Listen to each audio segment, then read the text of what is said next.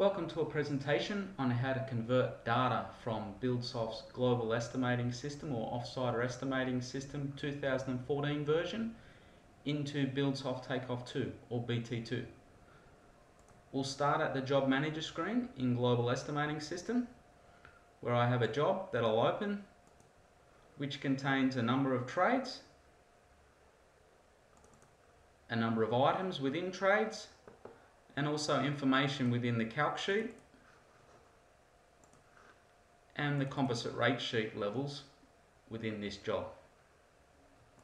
If I return to the job summary screen, in the latest version of Global Estimating, which is the 2014 release, there's a couple of new icons at the top here. One called Send Info to BT2 and the second called Receive BT2 Info. If I would like to send information from Global Estimating into BT2, I have the option of selecting all trades by clicking and dragging down, some trades, or by using the Control or Shift key I can tag individual trades or a range of trades. Once I've selected the trades that I want to import, I can click Send Info to BT2 on the ribbon. If I click this button, I then have an option of sending through calc sheet information and rate sheet information as well. So with these options ticked, it'll send through level 3A information from the calc sheet and level 3B information from the rate breakup sheet also. If I click OK, that begins the conversion process. A message will appear on the screen to inform you where it's up to in the conversion process. So at this stage we're up to trade 9 of 19 in the conversion process. There is 5,000 items in this estimate, so you can see how quickly it can convert the data through. Once that message disappears, a BT2 job will be automatically created.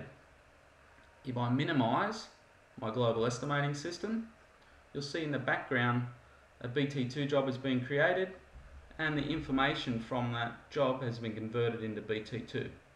If I open up the preliminaries trade, you'll see a breakdown of the information including the headings and the line items underneath. If I go to the concrete trade, you'll see that it's also converted through the calc sheet information and the rate breakup sheet information as well. You can then import your plans such as PDF and CAD files, take off the relevant quantities against the item, and then have the option of either printing reports within BT2, or alternatively you can dump the information to an Excel spreadsheet, or you can convert the entire job including quantities and any rates that you may add and new items from BT2 back into Global Estimating System. So that's the process of how to import information from Global Estimating or ESW into BT2. Now, to step you through how to convert a job from BT2 back into Global Estimating or Offsider Estimating, we'll go back into Global Estimating. I'll create a new job.